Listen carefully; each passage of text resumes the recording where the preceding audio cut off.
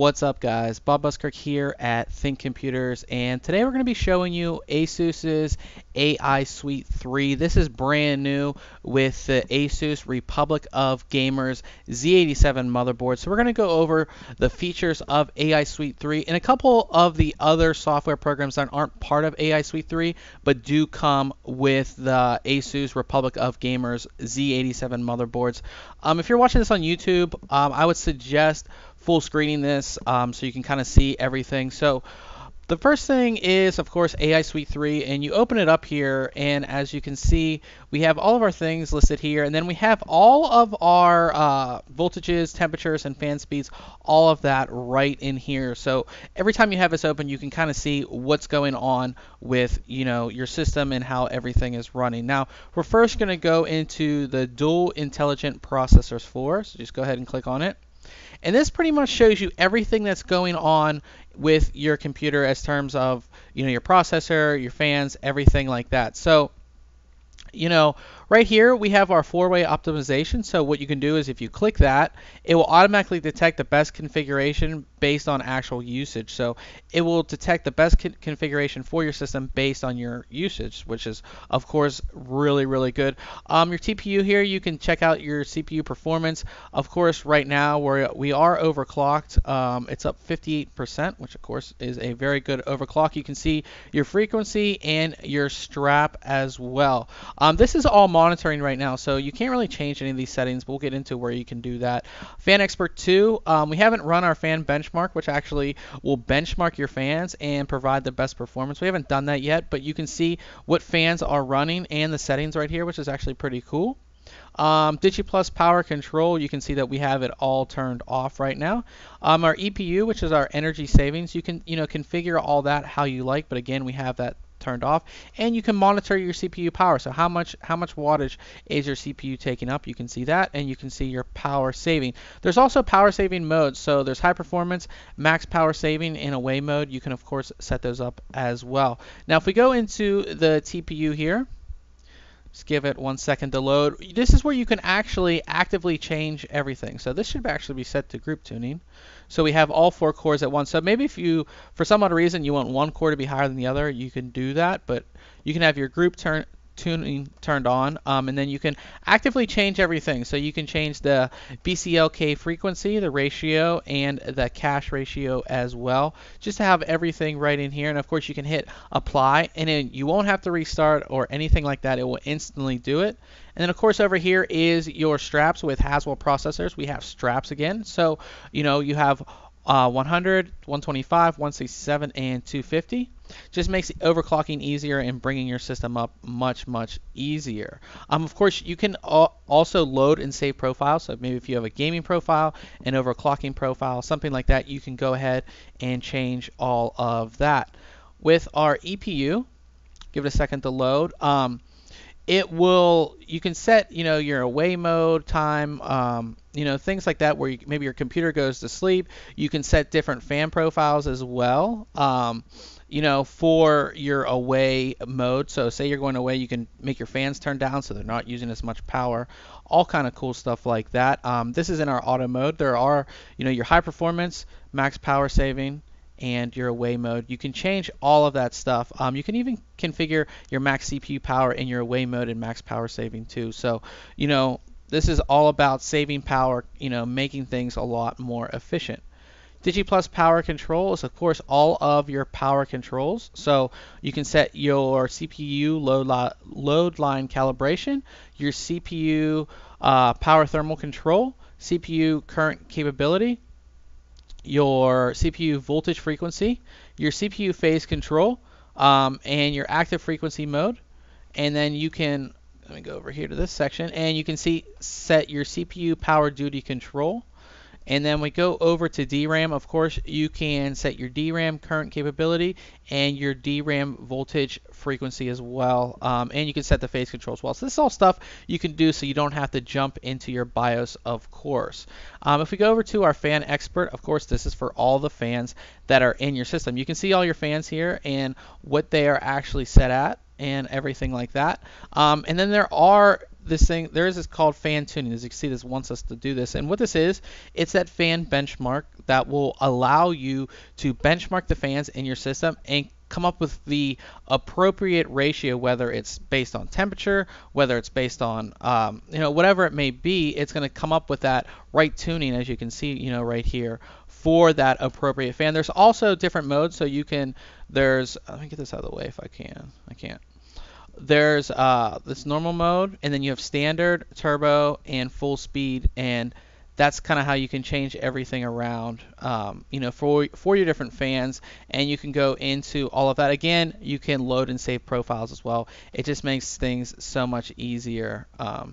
And you can name your different fans, which is cool. So, maybe you don't know what chassis fan 3 is. Nobody remembers those things. You can actually name it. So we can name it, maybe, I don't even know what chassis fan 3 is actually that I have on my bench right here, but we could name it maybe front fan. So we can name it front fan, and fan position is unknown. I don't know what this does. Okay, it's actually gonna search for the fan position in your case, which is actually really, really cool. I was unaware of that. That's actually really cool. So it's gonna actually search for where the fan is in your case, and will find it automatically, which is actually really cool. That's all stuff you can do with fans. It's good to have the optimal fan configuration for your system. Just makes it much better for cooling and of course noise and everything like that. Now we'll go out of here. So you hit this little arrow to get out to your main menu. We have USB 3.0 boost. Depending on the different type of USB device that you have plugged in, there's turbo mode, normal mode, and there's a couple other modes which you're actually gonna see later in the review when we have some other USB 3.0 devices that we can really speed up. But this just speeds up your USB 3.0 devices, which makes it makes them much more faster. We have easy update, which of course is easy update your BIOS and drivers here. Give it a second to load.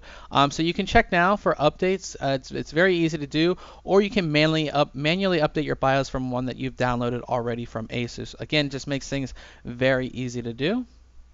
We have our system information, which is going to show us all of the information on our system. So you can see the motherboard, the version, the serial number of our motherboard, and the BIOS information. Our CPU information, you can see all of the information on our CPU, all of that stuff, and our SPD information for our memory as well. So we can see all our memory that's running, the SPD information for it. Of course, you can go to the different slots as well just to check all of that out. And we have USB BIOS flashback. What this does is check and save the latest BIOS version to a USB storage device. Just makes it very easy to do that. Of course, USB BIOS flashback has been put into ASUS motherboards for a while now. And again, this also gives you the ability to check for new BIOS updates. And finally, we have USB charger. So if you go in here, you can easily connect a USB charging device such as a smartphone, iPhone, or iPad, and you plug it into the ROG Connect port on the back of your motherboard, and it will charge your device a lot more quickly. It has the higher voltage rating, so it is going to do that much faster. And that's basically it here for the Republic of Gamers. Again, you can go down here and you can see the frequency of all your cores, which all of mine, of course, are the same, and your voltages and all of that stuff. You can also change the settings for some of this stuff.